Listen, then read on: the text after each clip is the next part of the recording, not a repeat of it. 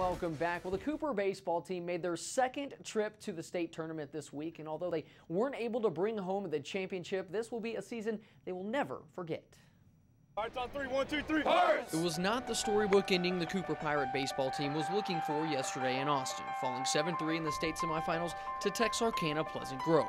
It just wasn't meant to be today. Every team sets goals, and we came up a little short. We came out kind of jittery and not playing our game. It sucks to see it end. But even in the loss, this team showed just what they were made of, refusing to give up even when things seemed impossible. Kept telling everyone in the dugout, you know, this game's not over till it's over. Fight with everything you got. We've been fighting all year through adversity, and we're just going to give it our all there at the end. I think we showed in the 7th inning that 5-2 was still capable. I mean, if we put the runners on, that we would have tied the game up. And after a season like the one they just experienced, it should come as no surprise. Suffering through things no kid should ever have to. We learned a lot. We grew up a lot this year. Young boys, young men had to become men. They did it, though. I mean, you know, it was amazing to watch them grow through the year, and you know, that week watching them grieve and then going out and playing Coronado.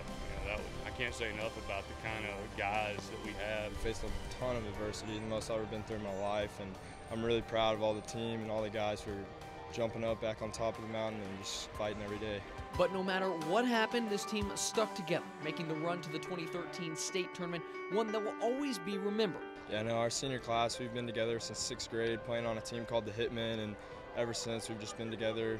5 of us got pulled up our sophomore year and played all through sophomore year, so we've been really tight throughout those years. You know, they mean a lot. You know, they'll always be remembered as the next class that got here, and future classes are going to point to 2005 and 2013 as the classes to look up to try to get back here. After amassing nearly 100 wins, this stellar senior class now moves on to begin writing the chapters of their own lives. Chapters surely to be built on the relationships and experiences playing for Coach Baxter at Cooper High School.